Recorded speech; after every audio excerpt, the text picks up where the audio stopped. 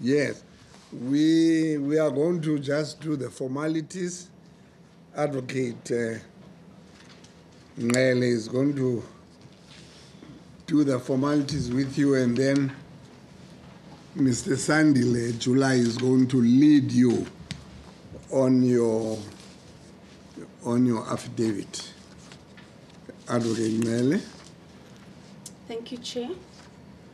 Afternoon, Mr. Bosman. Afternoon, sis. Are you going to take an oath or are you going to affirm? Yeah, I'll take an oath. Thank you. Thank you. Mr. Lungile Bosman, do you swear that the evidence you're about to give today is the truth, the whole truth, and nothing but the truth? If that is so, please raise your right hand and say, "So help me God." So help me God. Thank you very much. You've now been sworn in as a participant in the SJN hearings. Yes, yes, Mr. July. Yes, sir. Good afternoon. Good afternoon, sir. Yes. Mr. Bosman, you made an affidavit, and that affidavit is in front of you, and that affidavit, it's not signed. No, sorry, it's signed, but it's not commissioned. The one I've got. Okay. Yeah, it is commissioned. Oh, it is commissioned. No, I've got a copy which is not commissioned. Then that's fine. I've been provided with a copy which is commissioned. Yes. So then in your affidavit is structured in the following manner. You state, you give your background, where you were born, in Kimberley, and then you talk about the unfair treatment and financial loss. And in doing so, you mention the teams or clubs that you played for, which is Free State Eagles and Knights, right? Yes. And then you talk about the 2007 World Cup, which is where the financial loss and unfair treatment was meted against you. You also talk about the 2010 World Cup. And then you talk about pro-trade training camp in Hermanas. Yes, in Hermanas, yeah. Yes. Then you talk about the coaching Northern Cape provincial team. Yes. And you finish by your conclusion remarks. Yes, sir. Yes. So it's your opportunity then to go through the affidavit, give us the details of each and every topic that I've just mentioned.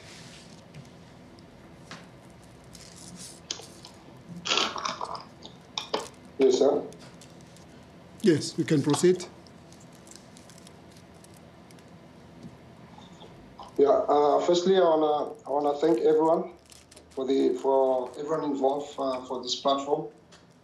My name is Lungile Bosman. I was born and bred in Kimberley and matriculated at Kimberley High in Kimberley. My cricketing career started at a young age in Kimberley Township called Khalishiwe, under the guidance of my grandparents.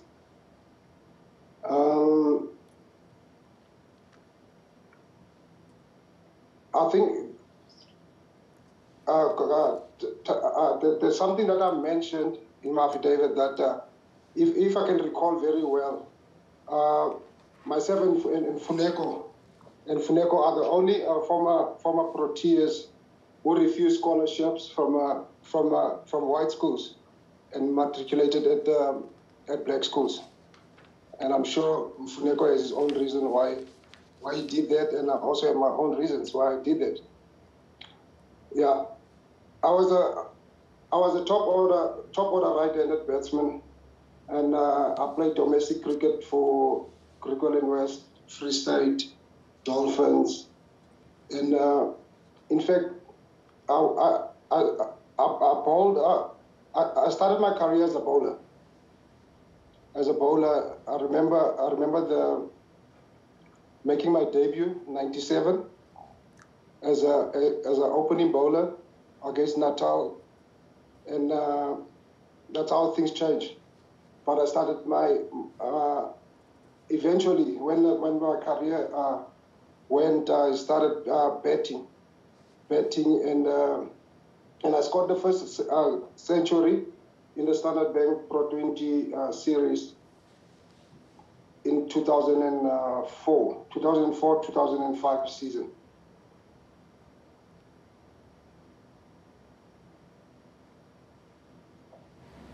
Yeah, I think basically that's me in terms of my background. Yeah. You can proceed to the unfair treatment and the financial loss. Yes. I just wanted to start with my time at the Knights. At the Knights, that time it was still the Free State Eagles. It was called the Eagles. Obviously now it's called the Knights. And after doing so well for the Eagles, because let me put it this way. Originally I started in Kimberley, and when the system changed those years, I signed for Eagles. Eagles was a Free State team. Aside for the Eagles, I moved from Kimberley, I moved to Bloemfontein, and that's where everything started. And we had a good, I think that at the time, Corey van Zyl was the coach.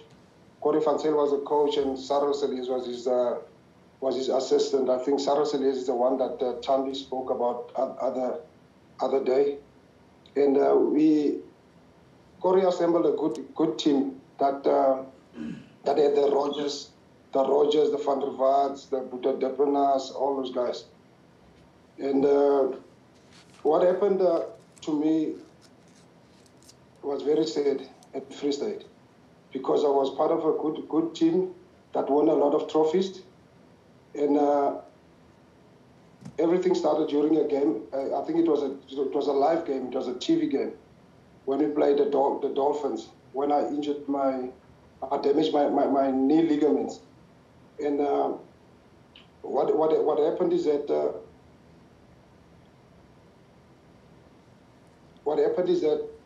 the medical team decided on the day that I wasn't even aware that I'm going for an operation the following day. I just heard that I'll be operated today and all that while I was in hospital after the whole injury now. And after the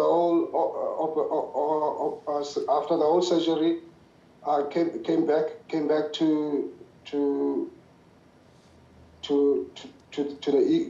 the Eagles, and I went through obviously the rehab. You go through the rehab after the injury. I went through the rehab with a physio who was Danny Alda at the time, who was based at the field. And while I went through the rehab for a couple of weeks, 2 months, 3 months, I was called in for a contract meeting just to discuss my contract. And during the meeting, I was told that I haven't done enough work with my rehab, and I needed to put more. But unfortunately, they won't be renewing my contract. I mean, to my surprise, I couldn't understand how can this guy say I didn't put work on my rehab and all that, whereby our physio was based at the ground. I mean,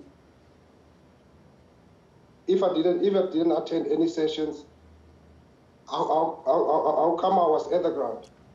So I got the physio involved. I spoke to Danny Alda to get involved with the meetings, and she told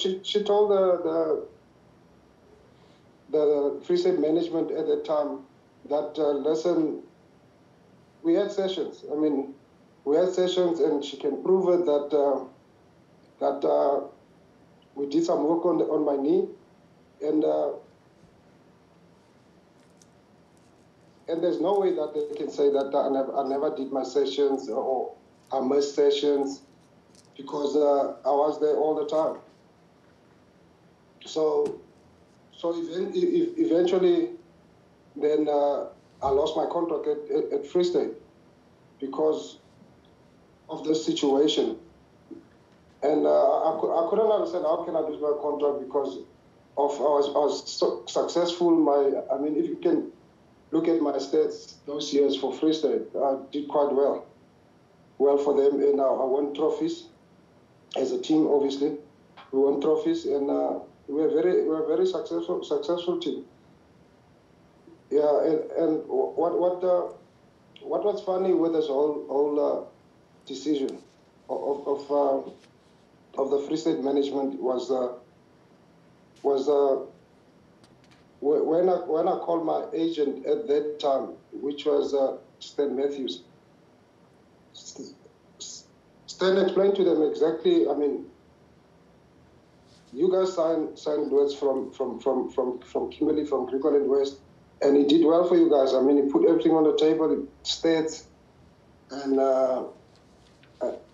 he did well. He did his job in terms of performing on the field, and he proved to you guys that he did his work. He called in the physio, which came to talk on his behalf, and it was actually said that I lost my contract at Griquas, and only to find out that the guy who did the operation didn't do a great job in terms of my operation, and that we only found it out at the later stage when they already decided, no, listen, we will be parting ways. So out of my own account, I went to Cape Town. I went to Cape Town for a second opinion. That's where the guy who did my op told me, listen, whoever did your op didn't do the right thing, and but I can assist you. I can assist you in terms of another operation to fix whatever mess that was done on your knee. And I think I spent 2 days in Cape Town, and the third day I had an op, and after the operation, it took me not even 2 weeks. Then I started running, doing my rehab and all that, and I started playing again. And I just felt hard done in terms of how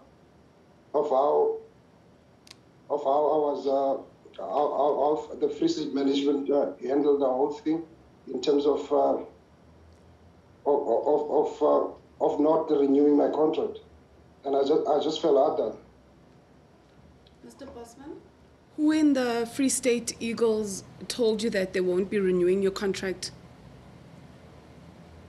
It was the CEO. I think he's the current CEO, Mr. Johan van Heerden. Yes. And so now when the physiotherapist advises them that you have been doing your rehab and you have been working on your knee to get back on track, what did they say? Yeah, when she explained to them exactly that, listen, the guy was here. He never missed one physio session.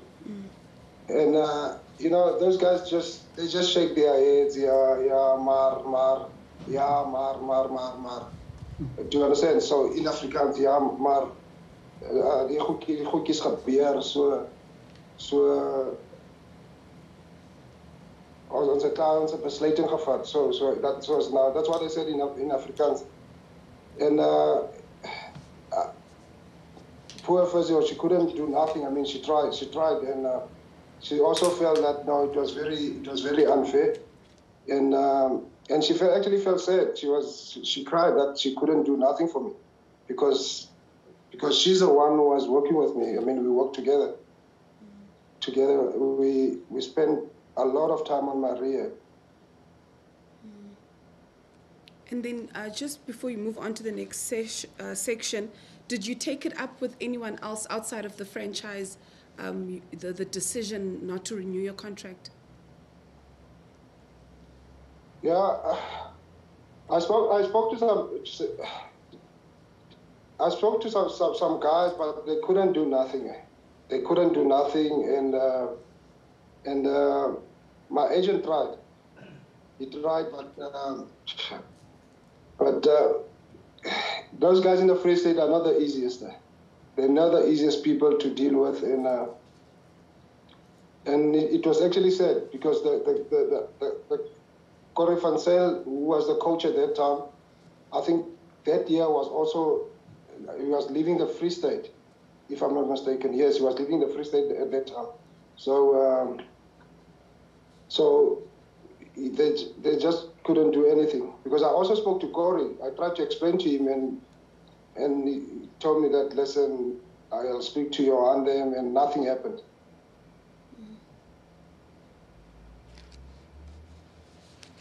Okay, you can then proceed to the 2007 World Cup. Yes, can I? Okay. Yeah, can I proceed with the 2007 World Cup? Yes. Yeah, 2007 World Cup, I was part of a squad. I was picked to represent the country for that World Cup. But what happened is that before then, we taught Zimbabwe. We taught Zimbabwe just for warm-up games, and we played about 3 warm-up games against Zimbabwe. What happened is that I was feeling at the boundary, and I chased the ball. I hit the advertising boards, and I hurt my back. And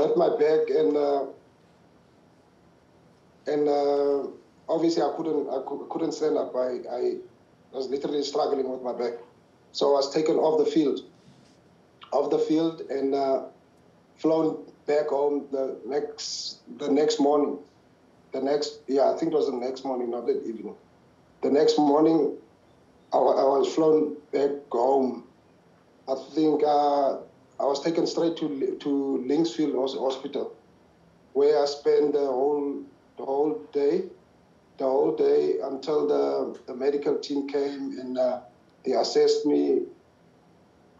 And I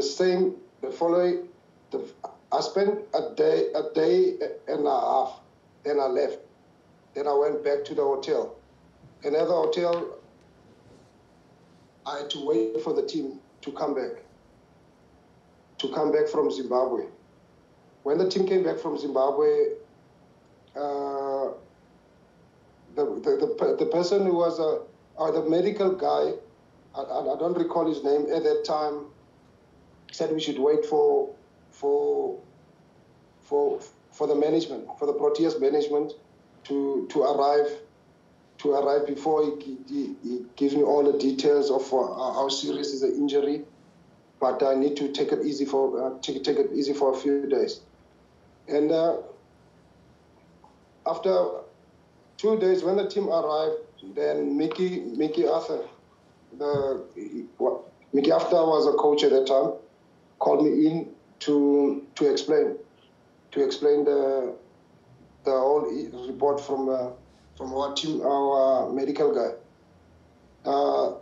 He told me that, listen, you hurt your back. You hurt your back, and you won't be able to partake in the World Cup anymore. But then at that time, I felt much better, man. I felt much better. and I just felt a bit stiff. But then I tried to explain to them that, listen, I feel much better now. I can move, I can walk, and they could see that yes, there was a lot of improvement. Then they decided, listen, we'll take another day. Let's take another day or two to see what happens. Then we'll sit down again and talk regarding this whole issue. Then the 2 day passed. The following day, I was calling again, and then Mickey told me that, listen, this is the issue again. We have to decide now. We have to take a decision. Then I told him, okay, it's fine, Mickey. We can talk. So what's happening now? Because I feel much better. I can move around. You know, each day I kept feeling better, and I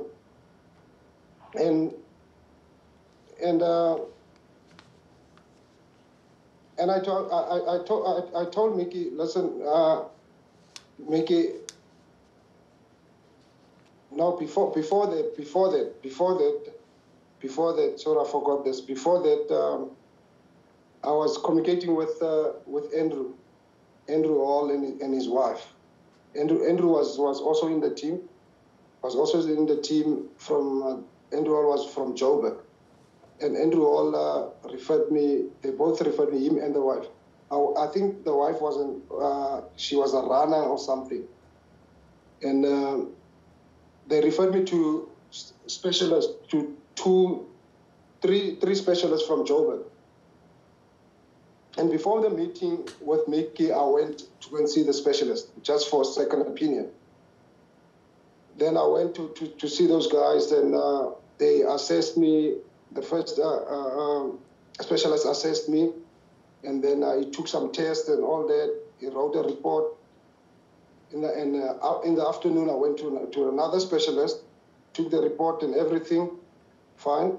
Then I took both reports to Mickey and our medical guy. And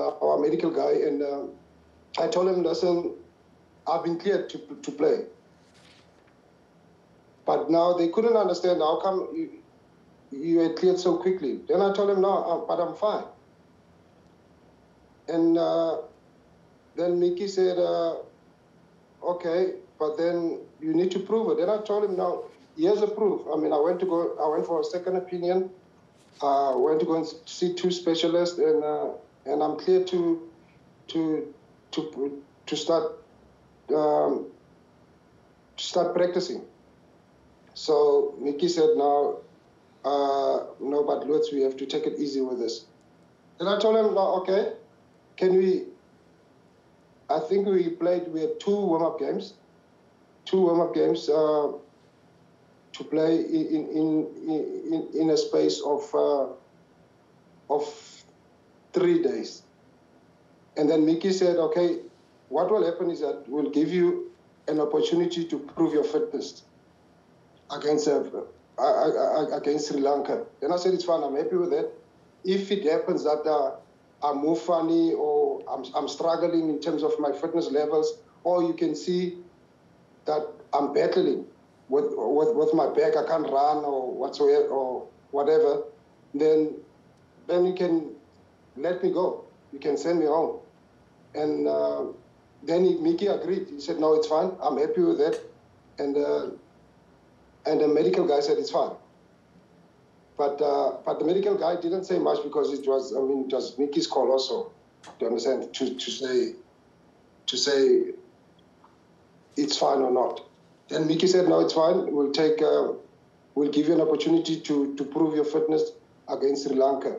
That evening, the manager came to me and told me that I'm flying home the next day. And the match now, the Sri Lanka match is tomorrow.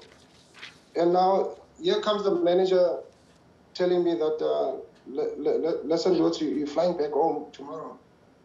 So now I'm thinking, I'm flying back home. What do you mean, Mr. G, that I'm flying back home? He said, no, Mickey decided that you're going back home. But then I went back to Mickey to ask him, listen, Mickey, what's the story here? Then Mickey said, no, I can't do anything. We just have to let you go, and that's it. But then I couldn't understand, how can you let me go? And you promised me, you assured me that you'll give me the opportunity to prove my fitness. Then he just walked away. But then I started speaking to people.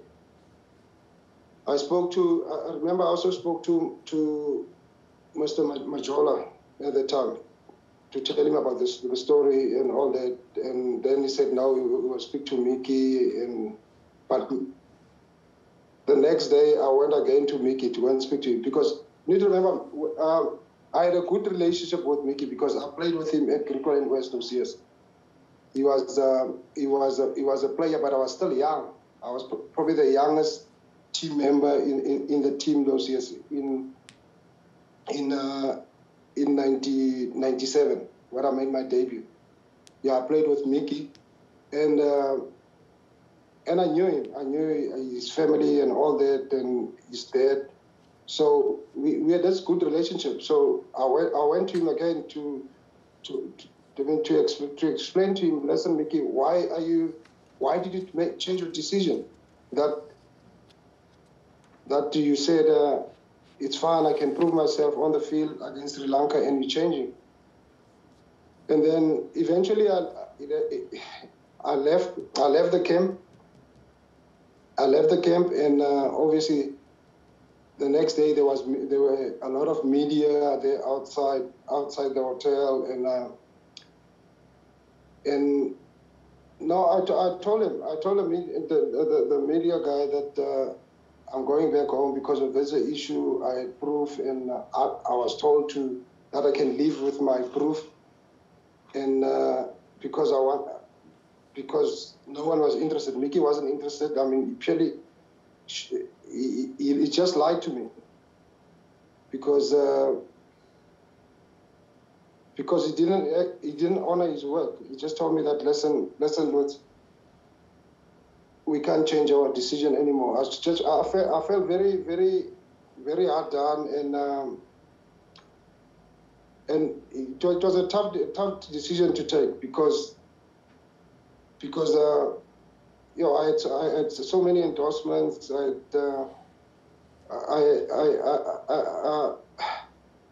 So that it was just too tough to take.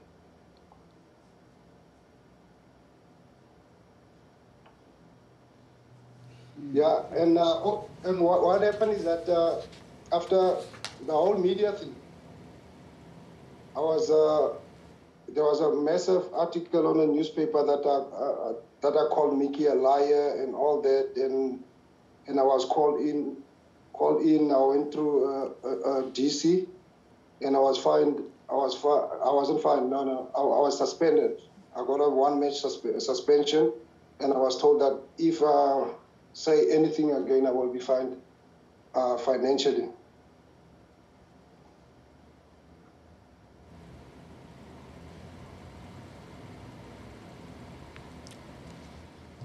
Who called you in for the disciplinary hearing? Excuse me? I'm asking who called you into the disciplinary hearing? Who called me in after the? No, it was the guys were the CSA DC committee. So was it the CSA DC committee that made the decision to suspend you for 1 game? For 1 game, yes. Do you think your treatment had anything to do with you being black? Yeah. Do you know what? Yes, because what was funny is that I was a top order batsman, and I was replaced by a bowler, a white bowler, and I couldn't understand these guys in terms of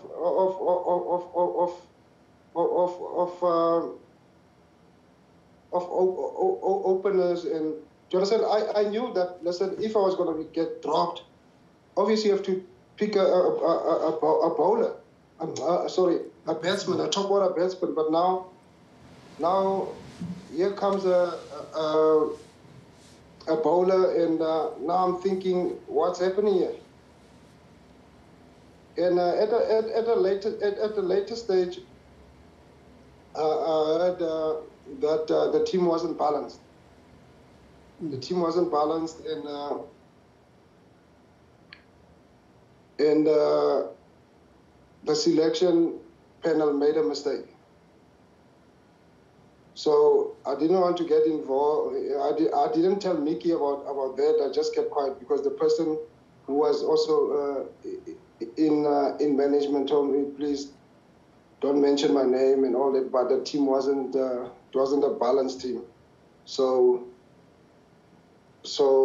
they had to let you go. In what way was it not balanced? In what way was the team not balanced? No, I think there was a bowler shot, a front line bowler shot. Okay.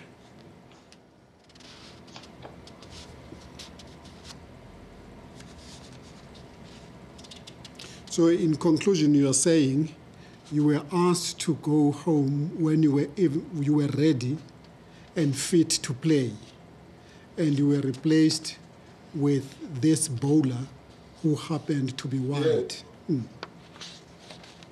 So returning you home was just an excuse to say you were not fit. Yes, it was just an excuse because I couldn't understand Mickey. How can you say it's fine? I'll go through. I'll play the warm-up game, and if there's any discomfort, then they would withdraw me from the squad. And I was happy with it. I was so happy with it, with the decision, with what he said, and I couldn't wait for the next day. I knew exactly, and when I was communicated with my family that, listen, this is a situation I'll be playing tomorrow, and I'm so excited that I can now just close this thing of me being injured, that I can't take part. I'm just happy, and I actually even that night I thank Andrew and his wife for referring me to the right people. And I guess when someone somewhere probably said, no, you can't let him play the game. Obviously, if he wants to play the game, that means he's not injured. He's fit to play. Yeah.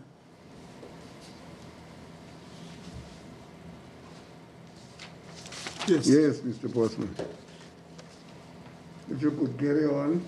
Can go to the next topic, 2010 the World Cricket Cup. World Cup.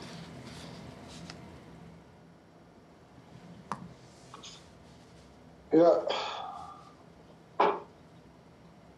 The 2010 Cricket World Cup in the West Indies, I think I was listening to Roger the other day when he was talking about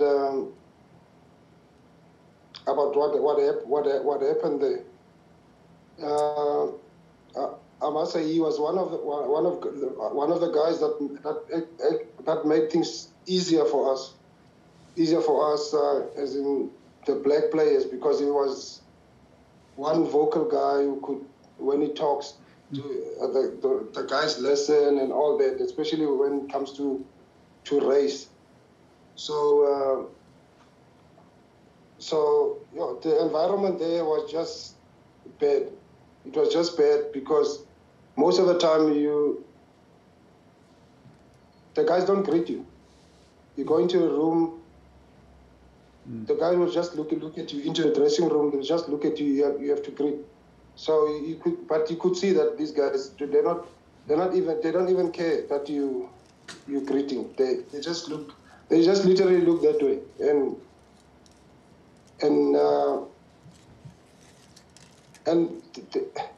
they made you feel as if you don't belong there. Mm. You're not part of the squad. You are not needed. Accommodating you. It's like they make you feel that you are being accommodated.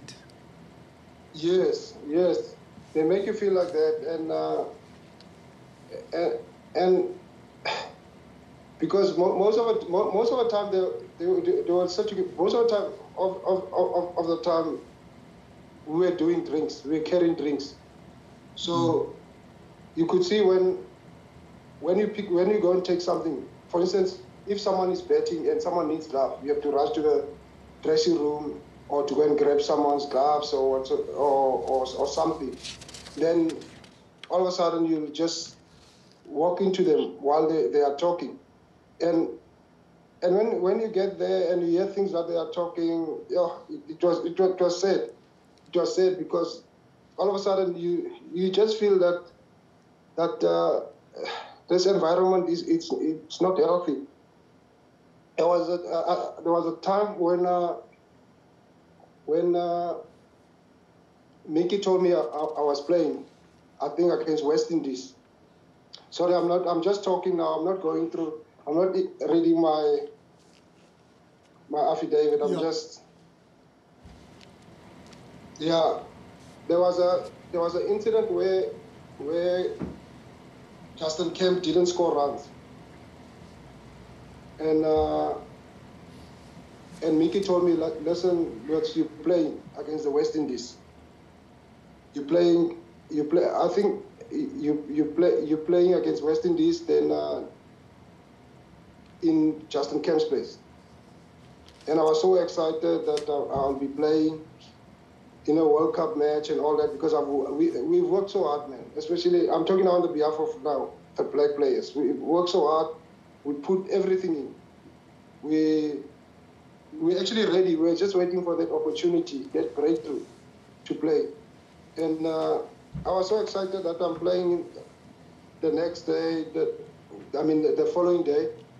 And during our practice session, we had a net.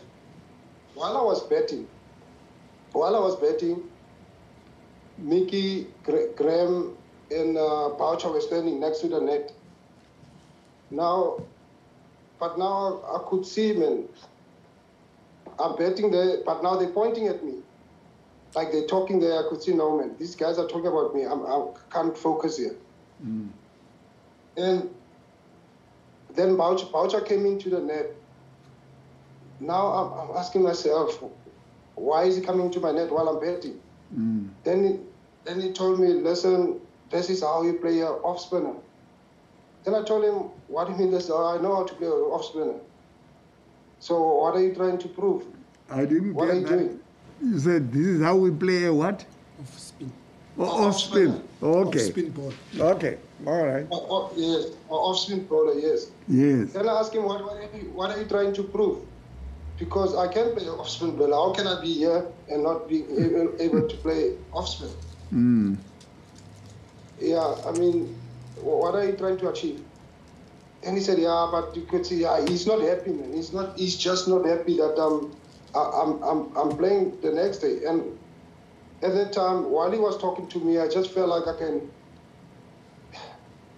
just throw that bet on his face. And but then I just thought, listen, man, just let it slide. Just let it slide. Carry on with your work. And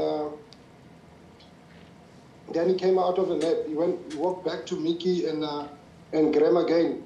But then they kept talking, man. They kept talking. Like you could see, like these guys are very unhappy that I'm playing tomorrow. But I couldn't understand. Mickey told me I'm playing tomorrow, but he was also not happy that I'm not playing.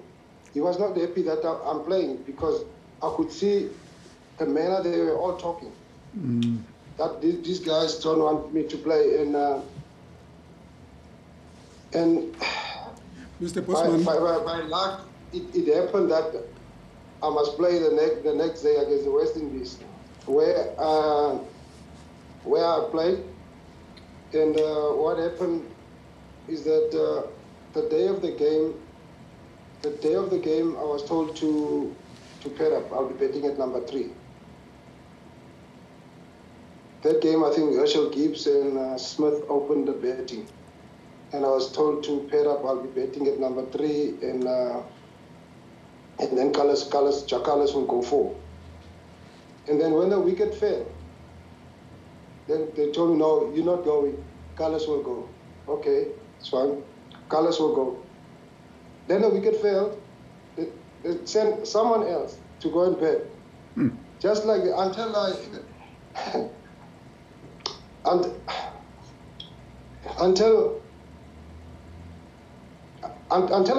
didn't even bet. Until it was Polo. Polo was betting at 7. At 7, and I ended up not betting.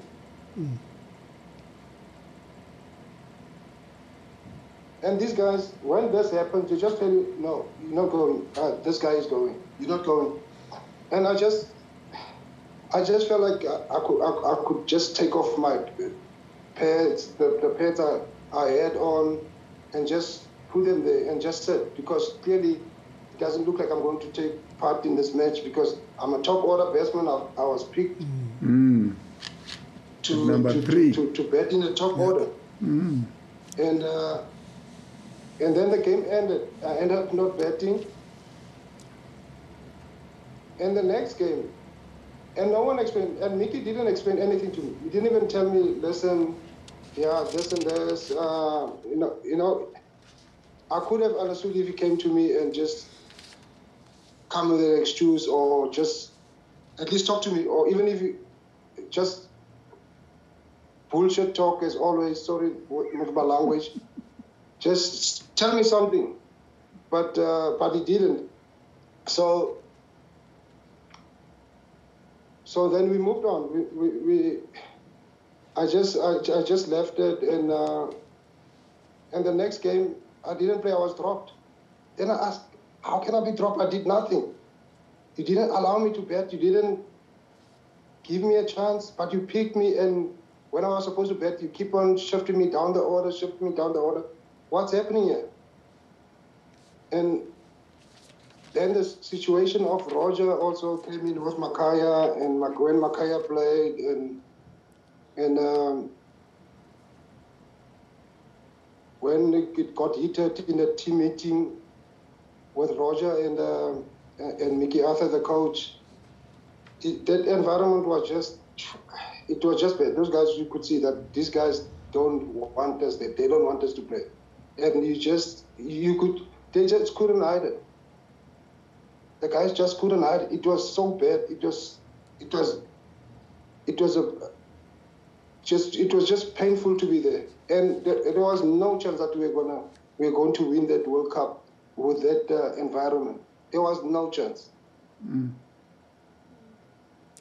Can you, before you go to the next point, your affidavit, if you go to page 5, I just want to correct something there. Because you see in the middle of that paragraph 11, yes, there's somewhere where you say, I could tell. I think it's line 1, 2, 3, 4, 5, 6, 7, 8, 9, 10, 11. 9, 11. Yeah. I could tell that a lot of senior players, such as Graham Smith, Mark Boucher, were happy. But what you have just told us now is that they were not happy. No. I think there was a mistake. It was supposed to be they were not happy. Okay. So I want it to be on record so that whoever gets this affidavit should not question you. Yeah. Okay. Yes, they were not happy with the decision that I was playing, because you need to remember, Justin Kemp was their friend. Those guys were a pack. So for me to play in Justin Kemp's place, it was just to them. It was just wrong. It was just wrong to them. So they couldn't hide it that they didn't want me to play. They just couldn't hide it. The day before and the day of the game, they just couldn't hide it. Mr. Bosman, They do you just couldn't still... hide it. And when you do drinks also, do you understand? There was an occasion where I was 12 men, as usual. I was part of the guys carrying drinks, and you literally can't look that way. There was a time when I would look that way, but I couldn't see someone wanted something. And these guys would shout and say, "Come, wake up, fucking wake up. Quickly, come, stop sleeping." Do you understand? So just the language, and it was just a normal thing. And it was said that even with management, with the coach, assistant coach, those guys could hear that. They could hear that, no man, you can't talk to that guy like that. But to them, it was just normal. You know, like that thing of like, come, fucking wake up. The batsman is looking for something there. So that environment was just unpleasant. It was just like you're not needed. You don't belong there. Mr. Bosman, do you still remember who the black players were that were part of the 2010 team? Yes, it was myself, Makaya, Roger Telemarcus, Ashwa Prince, Robin Peterson, Michelle Gibbs. Yes. Okay. Thank you. There's a part, on paragraph 11 where you talk about the media, and I'll read it. You say that the white media labeled black players as passengers. Can you just elaborate on that? Yeah, it was massive. There was even an article about it in the media that we are passengers. It was all over, and it was sad, man. It was sad that you go into a World Cup and you've been called a passenger, and it was sad. It wasn't even it was something that was there, that we are called passengers. A lot of people that have testified before us have testified on the role of the media in the sport, and have stated that the media is, of course, an important stakeholder in the sport. I wanted to know from you, do you think that the media plays a part in the division that exists in the sport? Yes, obviously, because most of the time you see the speculation. When there's a team or a touring team that's about to be picked, then these guys will pick their team. They will pick their team, and most of the time they'll be correct. And on these occasions with the World Cup team, they were not correct because one of their favorite bowlers didn't. I don't think Dale Smith made that team, because they got that. They were very upset that Dale Steyn, excuse me, Dale Steyn didn't make it. And media plays a massive role. It plays a massive role whereby when there's a speculation, you just know that will be the team, because these guys have the inside info. They speak to the selectors. They speak to the coaches. They have a good relationship with the with the captains, and it's just sad.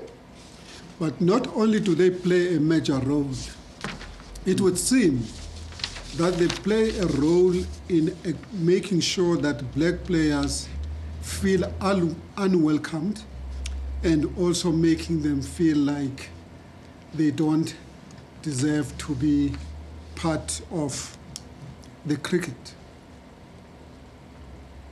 Yes, Yeah, same as a Protea setup. It's the same. White media Protea setup, same basket. So they just make you feel you're not wanted. All you need to do is to make sure that those cups are ready, the water is ready, the power rate is ready, whatever that you have to do in terms of carrying drinks. And the worst part is that during sessions, we're all doing the same thing. We're practicing, we running around. Even after every game, all the guys who are not playing would go and do shuttles, run and go to nets, do some extra work. It's not like we're just there to sit and or bake eggs or something. We did everything that they did. I mean, we had sessions together, and but according to them, we don't deserve to play. We don't deserve to be there. So just the whole. You could see during the World Cups, there was no way that we will win a World Cup. There was no chance. Even us getting knocked out in the semifinals, there was no chance because the team was just divided. You go to camps whereby you buy into one thing. Guys talk well, they talk good, that they are this and this. This is now what we're going to fight for, the Proteas, this. You go to where you're going to buy into one thing. And then you deal with the same person who treats you like you don't exist. Then how are you going to win the World Cup if you don't back the guy next to you, your fellow teammate? You know what I find it strange about this 12th man thing is the following. You are being excluded from playing. You are not fielded. You don't play. But over and above that, they add salt on the wound. Now you must be treated by these very players who are playing there, calling you names. You must run around. Why is that not being done by someone else? Why is there no person who's being employed to carry this water? Oh, because you're part of the 15. You're part of the 13. You're part of the squad. So someone from the squad has to do the. But why? Why does it have to be from the squad? Yeah, because you're part of the team. So all the guys who are not playing must run around, carry drinks. So unfortunately, most of the time it's us, the black players, who must carry those drinks and wear those bibs and run around. Yeah. Mr. Bosman, do you appreciate the question that Mr. July is asking? So he doesn't dispute the fact that it's someone that's in the squad, it's a player that's in the squad that must carry these drinks and run around for the players that are, playing. But he's asking, shouldn't there be someone designated for that purpose? Shouldn't there be like a staff member? Who's not a player, who's not a batsman, who's not a bowler, who's not a wicket keeper. No. Somebody who's... Yeah, but the management is not allowed to go on the field. It's only maybe a physio, if there's an injury on the field, then he's allowed to do that.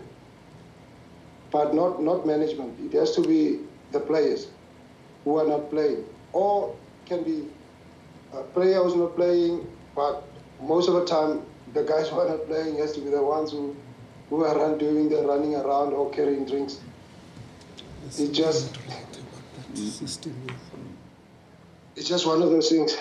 In your observation, was that the same thing with, for instance, teams from New Zealand, the West Indies, Australia? Yeah. Did they also have people who were just running around, fetching drinks and collecting? Yeah. Yes, Chair. It's the same all over around, but the treatment is not the same. Yeah, okay. The treatment is not the same. It's the same all over, but the treatment is not the same. The environment is not the same. That's a problem. How is the Those treatment? teams, when you could, the other teams, you can see him, and when that other boy or whoever is running on the field, he's happy. He's happy to do it. He's wanted in the team. You can, but you, that's all. When you make the team, that's all that you're going to do, is carry those dreams. Not you'll be lucky to play. You know, I mean, what puzzles me is what you said earlier. You are in the betting order number 4, but you end up running around or you end up not playing, even though in the betting order you are at 4, very much at the top, and you just get overlooked. When the next batsman must come, you know, it goes to somebody whose ranking order is less than yours. I fail to understand that. I'm trying to find a rational answer to putting a person in a pecking order where the person is at the top. But when the time comes for 4 to go onto the field of play, somehow number 5 goes on to the field of play. Number 6, number 7. And the environment is toxic to a point where you are not able to say, no, but this is my turn. Why am I not going in? I fail to understand it. I mean, it's real. It's unreal. Before you respond, do you think that has anything to do with the argument that you had with Mark Boucher about when he was telling you how to hit a spin ball, a spin off? Play an off spin. Yeah, yes, an off spin. Yes, because they didn't want me to play. Because it was planned. They didn't want me to play. So if they really wanted me to play, I could have gone to number 3. Okay, sometimes it happens. Okay, they'll feel that, okay, the team got a good start. Let Carlos go. Yes, but until 7, no ways. No chance. Then the next game you tell me that I won't be playing. Then that guy who didn't do well, that white guy who didn't do well, who didn't score runs, is playing again. How do you justify that? It can't be on the basis of form, because if that was the basis, then the white guy should also not be playing. Exactly, Chair. Mr. Bosman, do you think that there is a concerted effort within the cricketing system to sort of sabotage black batsmen? Yeah,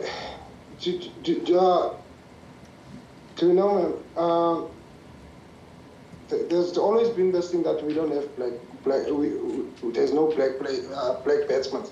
There are black batsmen, but they are not being used. I was there, and you competing against the likes of Graham Smith, Carlos, all these guys who are betting in the top in the top order. You're competing against them. So with me, you can ask everyone. At my prime, with a T20 format, up front, there was no way that you could leave me out. Whether you were pink or white or black or there was no chance you could leave me out. But now you have to find a way of getting rid of me. How did it do? What kind of? I mean, how did it? Maybe the question I ask: what does that do to your own self-esteem, your own self-confidence? it breaks you. It breaks you inside. You cry inside. You'll pull a brave face, but inside you are so broken. I suppose there may be times when you ask yourself, am I in fact not as bad as they think I am? Maybe there's something wrong with me. But you then say, but I'm not doing worse than anybody else. Chair, there you're competing with the white players. And when you're black, you have no chance. When you're black, you're going to struggle. And I still see a lot of struggle there. People are saying that there's change. There's no change. But we have got an African captain now, don't you? Excuse me, sir? You have an African captain now. Bavuma, is it not?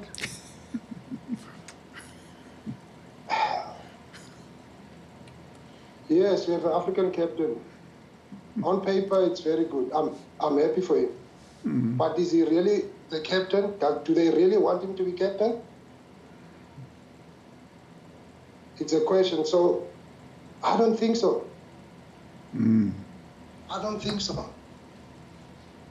Do you think it's just cosmetic?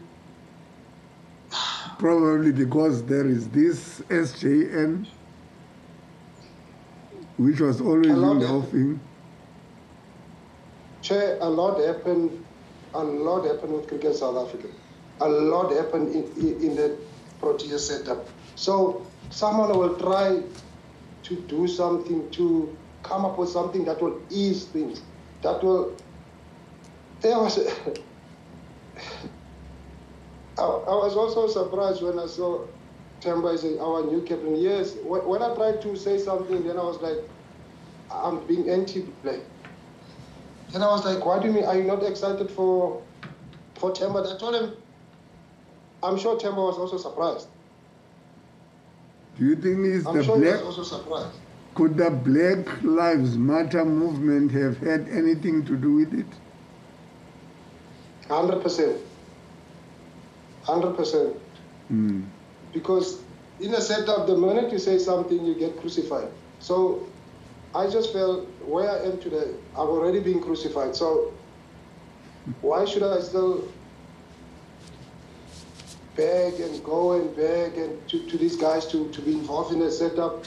Because they already crucified me when I started talking. When they told the same players that they shouldn't talk to me, that I'm too destructive, I'm not good for the system, for the setup. Mm. The minute you say something, the minute you stand up for your own people, it's a problem. We have black coaches, we have black selectors. I guess you pick a team of 6 black players and only 2 play, 3, and you think you've done your job, and the same faces play, and you think you've done your job, no ways.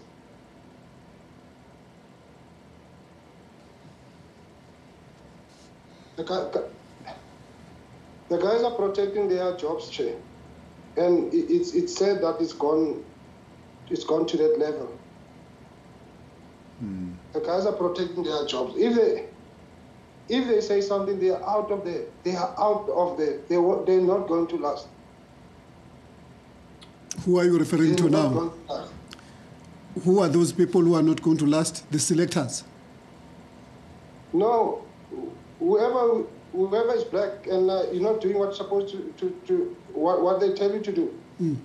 Mm. Yes, some people might not agree with me, but they know for a fact what I'm talking about. We all know that you have to play along. We all know that. It's been like that. It's been like that. You have to play along.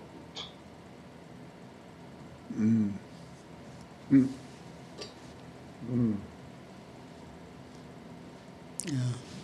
Yes. Yes, it looks nice. We have black coaches. We have black selectors. We have black captains. It's still the same. We're going through the same things every day. Franchise setup. This new structure that even until this day, this new structure. Where's the whole money going to? To the white players. What about the black players?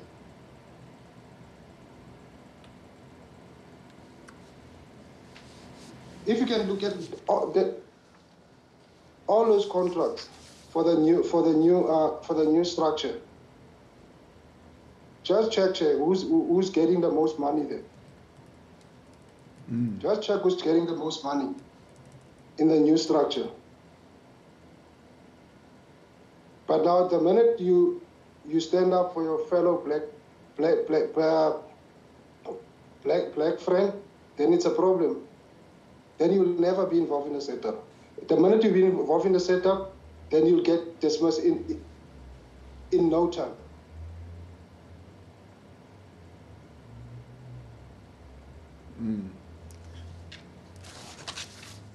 Okay, you can now proceed to the training camp, Proteas training camp in Hermanus. The training camp is also the same, sir. The training camp, it was when Gary Kirsten took over as coach in I think it was in Hermanus, just outside Cape Town. That's where I actually lost respect for Lachep, because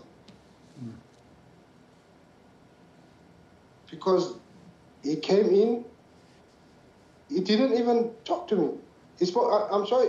I know for a fact he spoke to almost everyone there, if not everyone. And not once did he talk to me or have a one-on-one session with me. And after that, I never played for South Africa again. When he took over. Why didn't he talk to you? I'm still asking myself to this day. I'm still asking myself the same question. Were there no other black players there? No, there were black players. Lonwabo was there. And I did ask Lonwabo. He spoke to Lonwabo. He spoke to Lonwabo. He spoke to the other players. He sat down with the other players. He spoke to them. I could see I was there. I could see it. You know, when you're trying to talk to someone, then that person avoids you. And then the next minute, when everything is done, you're not part of the setup anymore. But you at your prime. And you're a batsman. When I'm saying at my prime, I'm talking about T20 now. Yes.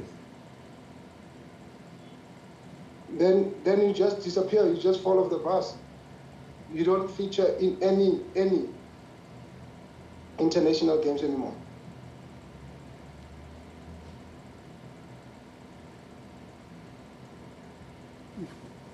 And I mean, there, it being a training camp, you were expecting to get all kinds of opportunities in terms of training, and especially this area where black cricketers are not, you know, are not associated with the betting, you know. And I see that you actually remark about it, that there you are, it's a training camp, you are known to be a batsman, and you have every, chance that, there is every chance that you could be an opening batsman for that matter. and then you are not spoken to. And the next thing is an opening batsman for the T20 is Jack Callis. Yeah, it was. I don't. Until this day, I'm still asking myself that, what did I do to deserve this? Because financially, I lost so much. And to them, it's like, it's nothing. It's absolutely nothing. It's nothing. There's nothing wrong with it. Then at the same time, you have black presidents. You have a lot of black people who are involved in the CSA who can intervene, but they don't. They don't intervene. I mean, you can see that this is foul. Surely someone has to say something. Why wouldn't they intervene? Why would they not intervene?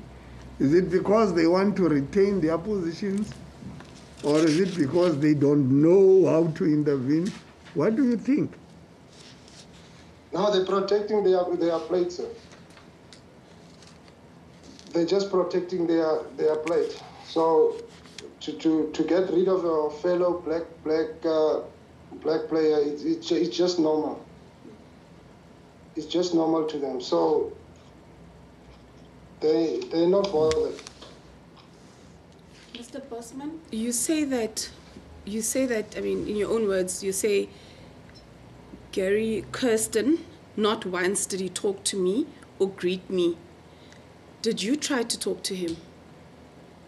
Yes, that's why I said earlier, you know when someone avoids you, you go to him, then he turns like this and carry on talking, then obviously he's just going to let it go, let it slide.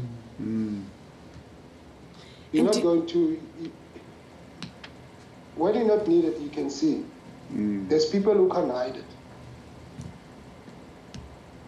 Their actions are just bad. You can just see, up and the phone are too up. Sure. In his attempts to avoid you, did you ever get the opportunity, rather, to ask him why you did not make the squad?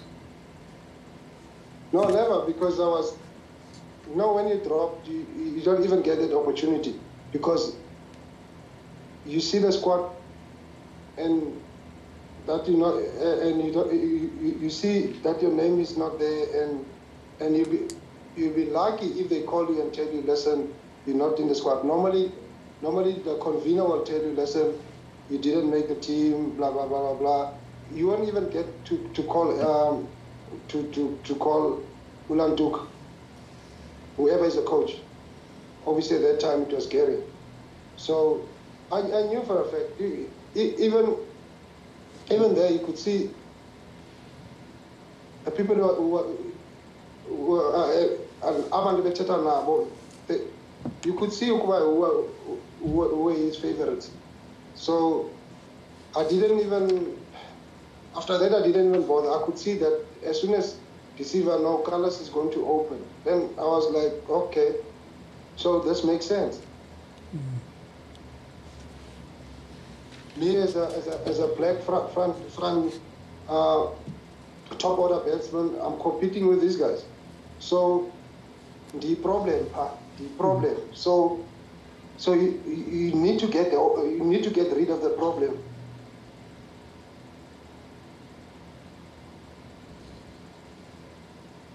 Yeah. Now let's see you as a coach.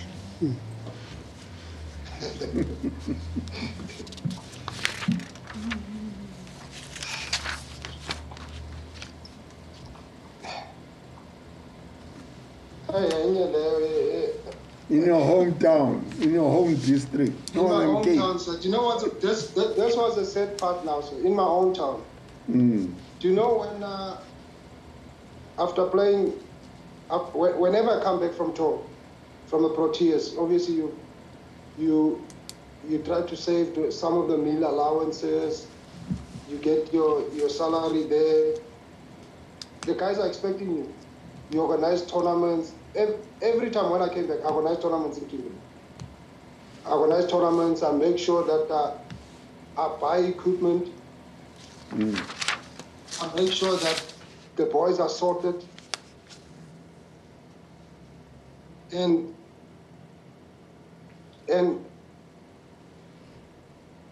for some reason, there's just, when you've done something, people use that thing against you in a setup, in our cricket setup. I think with me, I've been all going to crucify you with the Mickey Arthur thing, because since the World Cup issue, when I told Mickey Arthur that he was a liar, I was crucified for that. I was made to go and apologize. Go and apologize to the man, and which I did. Sorry, I'm now jumping the ship now with this issue, sir. Okay, no, that's all right. No, I was told to apologize. I must go and apologize to the guy, and I did go and apologize to Mickey, just for me to get back into the setup. And then he told me straight, you hurt my family. My family was very upset with what you said about me in the media. But this chap doesn't care how I feel. Yes. It was all about him. Yonke lo mali that I've lost so much. I've lost a lot with the World Cup. And to him it was nothing. It was, as long as I apologized to his family. Because he said his girls were very hurt, his wife was very hurt about what I said. Maybe I should apologize to them, but it's fine. He understands that I'm apologizing now. He's happy that I came to apologize.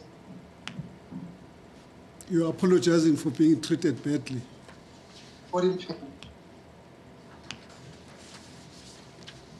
Yeah. Yeah.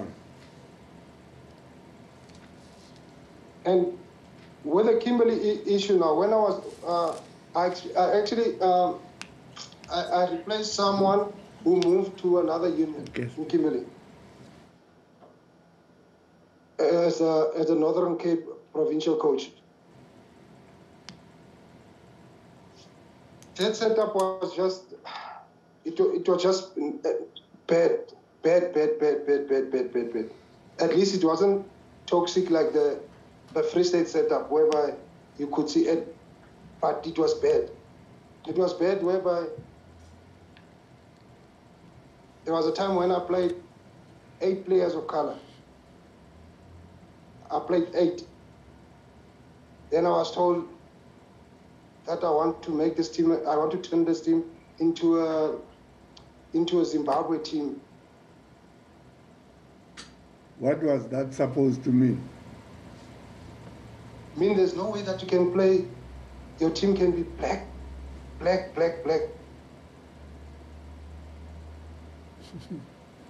And I explained to them, I showed them the stats. These are these boys' stats. This is what they did.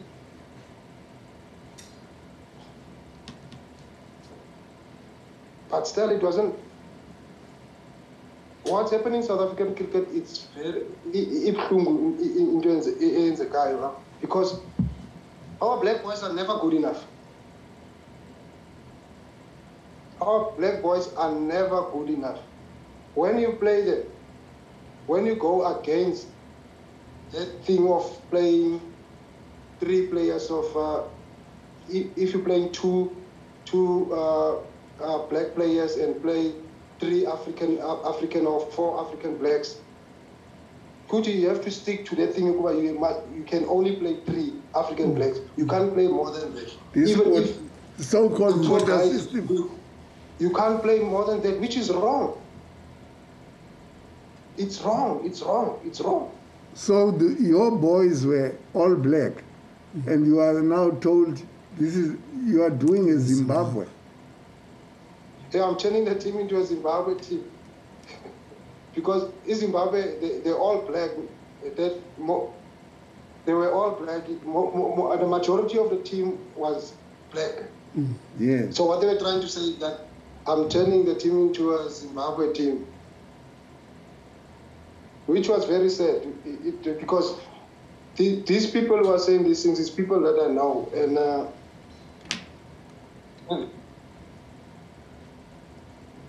and the only person who supported me with that was is the current CEO, Eugene Jacobs. He was the only one who was supporting me and backed me off, besides now my own. Was the complaint against the quality of the cricket that that team was playing, or was it just a knee-jerk reaction to the fact that they were majority black or all black? I'm trying to find why there's a complaint when you have got a majority black team in Kimberley.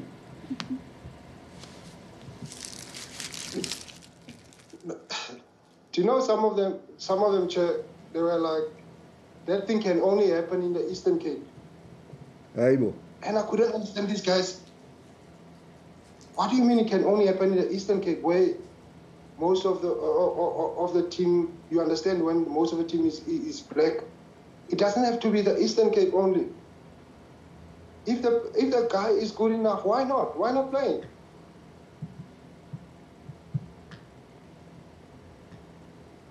What did you understand them to be meaning? What were they saying when they say, yeah, if this was in the Eastern Cape? Because in the Eastern Cape, no, there is many. They were like, no, this is not the Eastern Cape. It's like you have to play their own players, their own kind. And most of the guys that are played also, that are signed, about 5 players from the Eastern Cape. Yes. We had 5. We had Akonakula, we have Untuntwana, we have Ungam, we had Umkaleni, we had also Mohal. All those players deserve to play in the team. Akonakula, and they all deserve.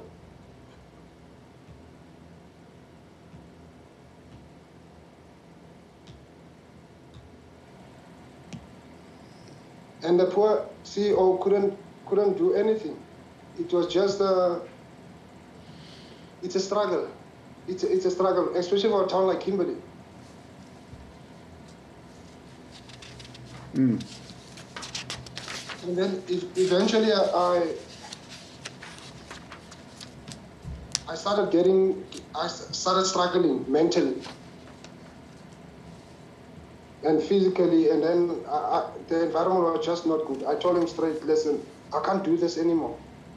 As soon as I left, I resigned. Then most of the players that are signed, those black players, were released from their contracts. Yeah. Their contracts were not renewed. When I left to set up. So what are you doing? Sorry. Before leaving, did you try to take this up with CSA before you resigned? I spoke to a few people at CSA. I spoke to the current CSA, the new CSA president, who used to be our chairman at Greek was at Northern Cape Cricket, and our CEO. That's why the only person who was backing me was the Northern Cape CEO, Mr. Eugene Jacobs, and the rest were like, you are wrong. You are wrong for? Because you're not playing I'm not playing their kind.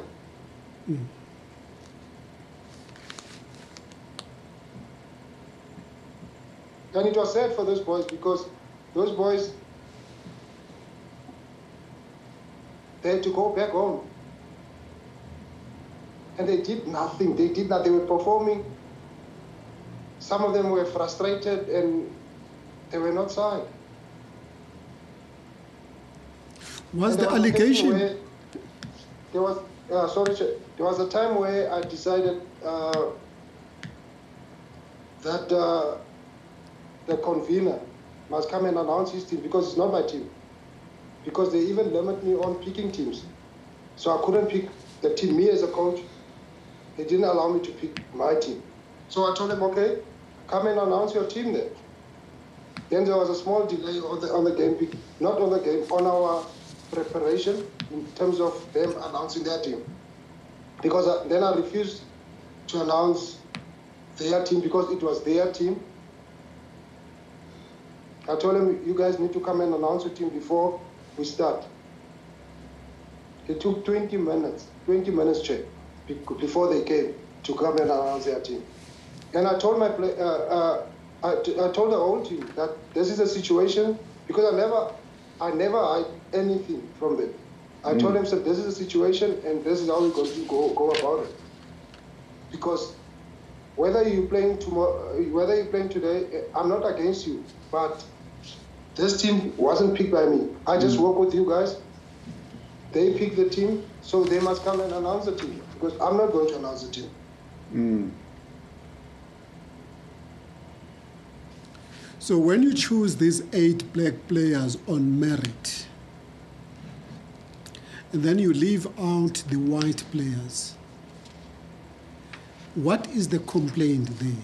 Is it the issue still merit, or is merit equal to color? It has to do with the color that if you are white, you definitely have merit. You're just playing too many black players, sir.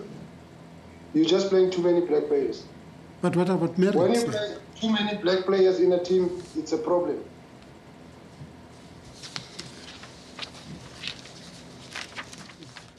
It's a problem when you play too many black players. And that would be irrespective of the merit that, that persuaded you to have them in the team. You selected them because of their merit, but because 8 black players in a squad of 11 or 15, whatever the number is too much. It's too much. It's too much. It's too much, and it's not allowed, according to them. It's too much, and it's not allowed according to them. Yeah. So what are you doing now that you have resigned? Now I keep knocking at the door. I spoke to Graham. I sent him a personal message. I spoke to the guys. I spoke to all those guys at CSA. But it's a problem. Northern Cape is a problem. CSA is a problem. There's always this thing. You always have to. You have to beg. You have to beg. And there's always a story that, no, we have to go through this, we have to do this, we have to go through this, we have to.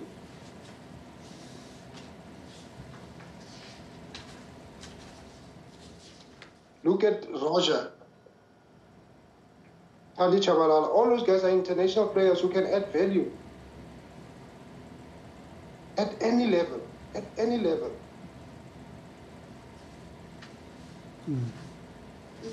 I must just ask you, and I know it's different setups. You're talking about obviously your days of coaching the Northern Cape provincial team. What's interesting is how you mentioned that obviously when you selected these black players, eventually management interfered with the selection and they started selecting the team. So now I want to understand at Protea's level, if an issue such as yours where you dropped from the team or you're not being selected, who interferes there? No, there it's a blind eye, sis. There it's a blind eye. They don't see it. It's a blind eye there. There it's a blind eye. No one says nothing. And who You are on your own. There you are on your own there. There as a coach, I guess the coaches can give you a better answer in terms of at that level, Proteas level, but you as a black player, you are on your own. Do you know of any white players that complained about selection issues, that would have grievances about selection? No, I always hear these stories of we didn't get enough opportunities, that's why we're playing for other countries. Opportunities. There shouldn't be any white player who's complaining about opportunity. There shouldn't be any white players complaining about opportunity. Because these guys, they get the majority of the opportunity. They've been getting it, they're still getting it.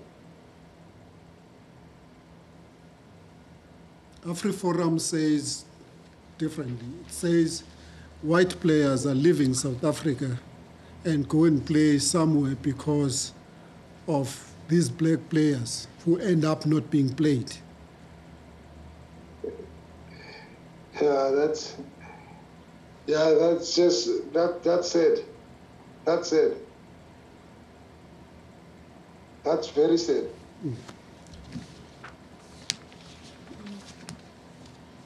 Okay, let's you know what's said also about this whole situation, sir? It's that you'll never hear our own complaining and fighting about it, about us not playing.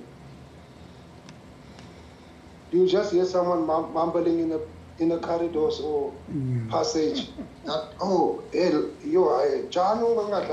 hey, wena, yo, la set up Proteas, yo. La set up. Don't. You just hear people talk, but they did absolutely nothing.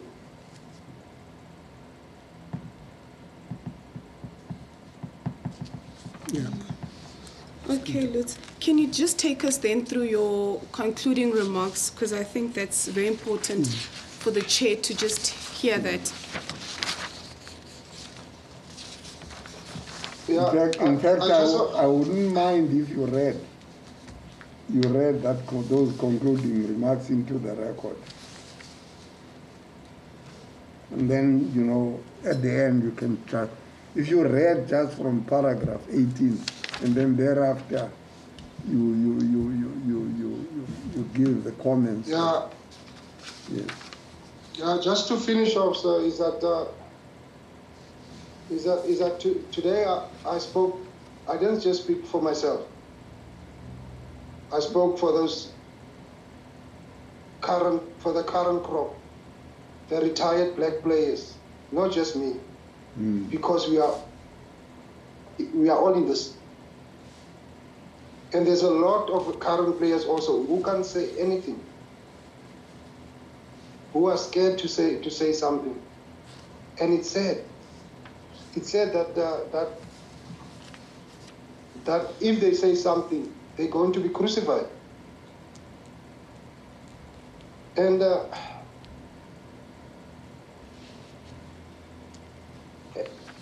it's not going to change. Those poor boys, the current crop, it said that whenever they say something until this day, that they get victimized.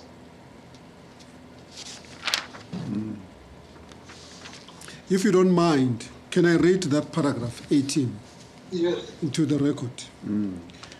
You say, today I'm talking for myself. I'm not talking for myself, but on behalf of all the black cricket players, both past and the present. If one looks at the current cricketing system, in my view, it still favors, trusts, and benefits white cricketers. It is easy for white former players to get involved in the cricketing system post-retirement. This is unfortunate. No so for former black players who remain doubted in what they do. Ombudsman, you have heard them. They came before and told you their stories about a lack of opportunities post-cricket playing days. I'm in the same boat. We are all suppressed and neglected.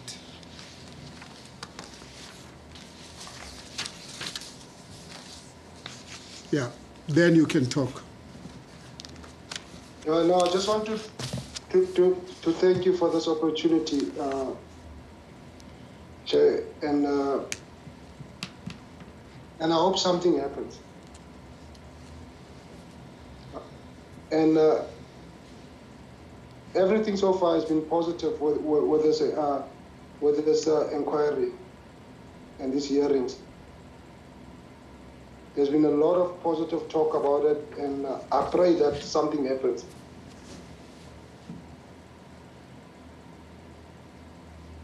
We've lost a lot. A lot we've lost. We are hurting inside. Financially, we lost a lot. I hope something will be done about that. And that we see change in the coming months, especially now with this new structure.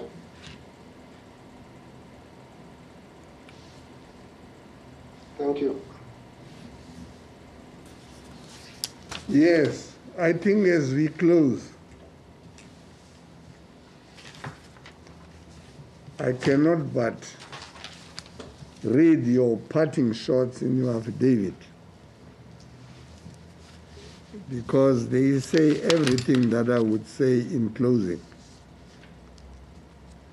And I quote, "It appears that black professionals in key positions at Cricket South Africa are there only to fill their scorecards. As black players during my playing days, we felt that black leaders at CSA did not wield that much power to protect black players from racist exclusion in the Proteas team.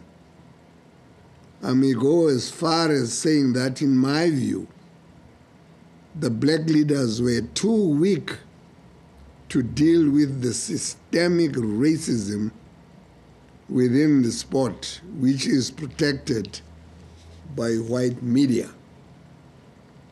What rendered them weak was that they were merely sitting at the top of the game in boardrooms, while the marginalization was happening on the ground and in the dressing room.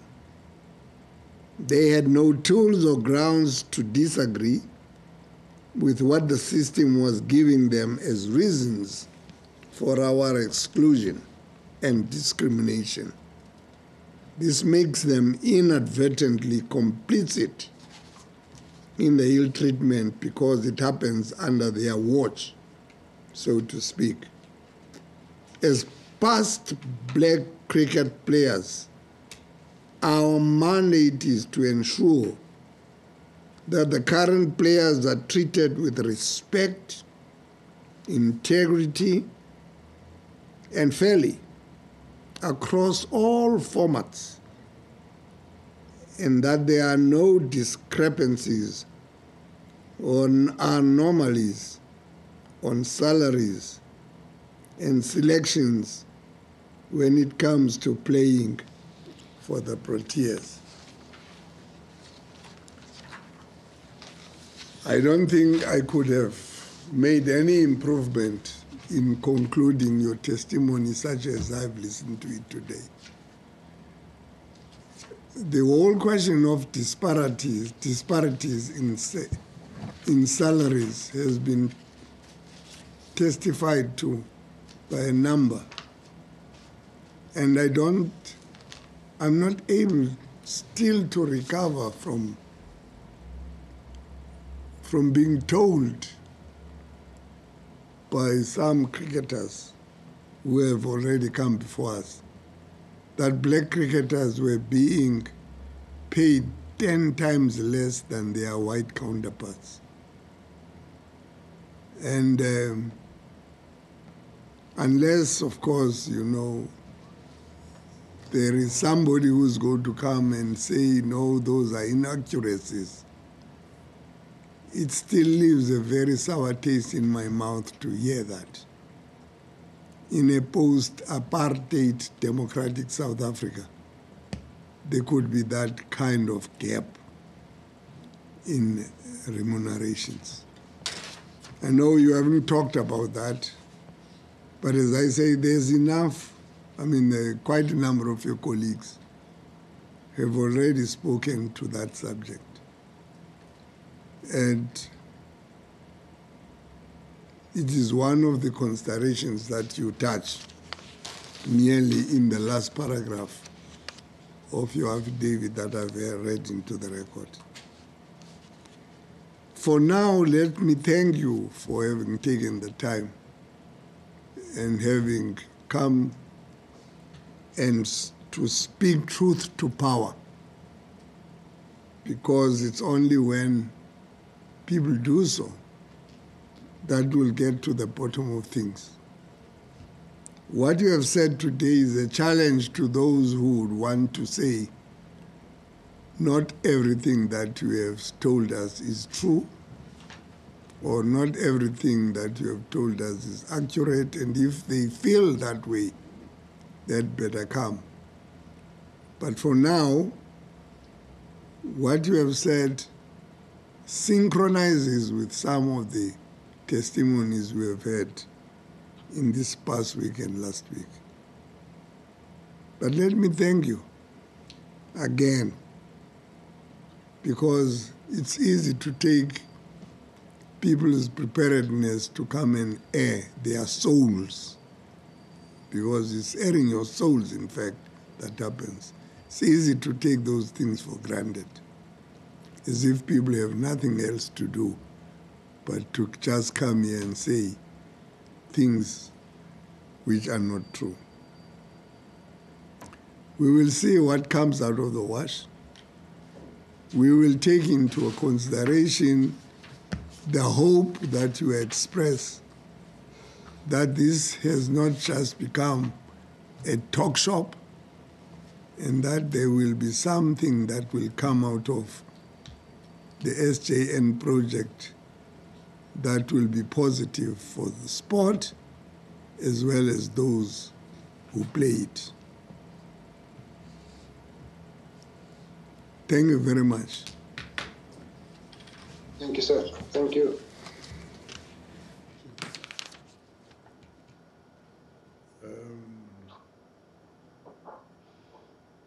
We have come to the end of the day, and just for those who are out there, our plan is to continue with these proceedings until the 6th of August, 2021. And in the next 2 weeks, we are planning to hear from cricket clubs, from administrators, from the former CEO of Cricket South Africa, from AfriForum, from South African Cricket Association, from Cricket South Africa itself, and various other personalities or entities. As for now, we will adjourn the proceedings till 10 a.m. on Monday morning. We are adjourned.